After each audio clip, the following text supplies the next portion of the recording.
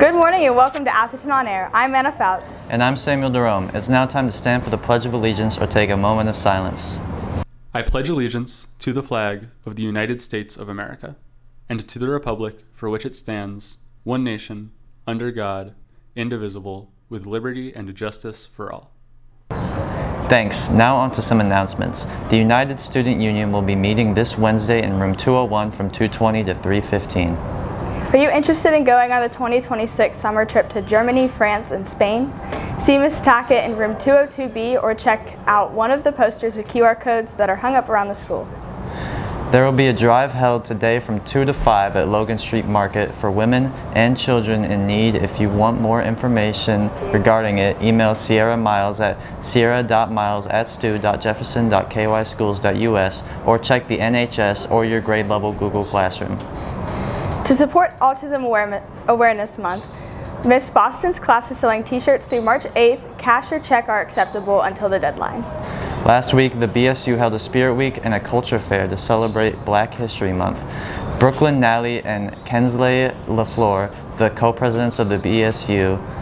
So Monday was Unity Day, so wear colors like red, black, green, yellow. Tuesday was Rep Your College or HBCU. Wednesday was Dress to the Nines, so dress up as much as possible. Thursday was Throwback Thursday, and then Friday was Wear All Black. The Culture Fair is different minority and diversity and religious organizations coming together and giving a presentation on what they do, different cultures. I know the STEP team is stepping. A few people from the BSU are having tables. I know JSU is having a couple tables too. So I think it's been going really well with the themes. I feel like a good amount of people have been wearing the stuff regarding their days. I think it's really important, especially during Black History Month, since we go to a PWI to show off your culture. It's really important just to show off that side of Black History Month that's more current. Keep up the good work, Ravens. Maggie Stodge Hill is hosting a supply drive from March 6th to March 8th for Supplies Overseas, which is a nonprofit that sends healthcare supplies to all over the world, including Atherton's very own Healthcare Academy. Be sure to donate. Congratulations to the 12 people in Atherton track team who got qualified to go to the state meet held last Saturday. The Atherton High School STEP team will be holding tryouts after school starting on Wednesday, March 20th.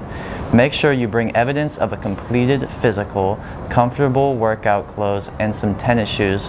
For more information, see Miss Norris in room 216B. With the month of March being upon us, many people are getting a start on their NBA March Madness predictions and bets. AOA correspondent Javante Wales took to the halls to ask the Atherton staff and students about their very own March Madness predictions.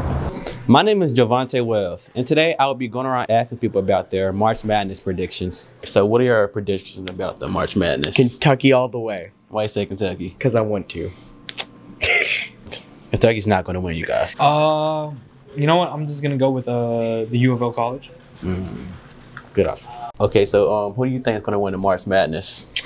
Man, honestly, in today's college basketball, there's a lot of parity. I know it's not going to be my Cardinals, so that's why I call it March Sadness. Yeah. March Sadness. Man, I think it might be one of them sleeper teams.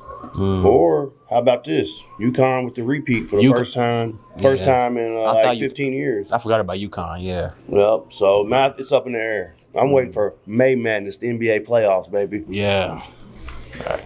Happy birthday to Juliana Tripton. That's all for this Atherton On Air. I'm Anna Fouts. And I'm Samuel Derome. Rock on, Ravens.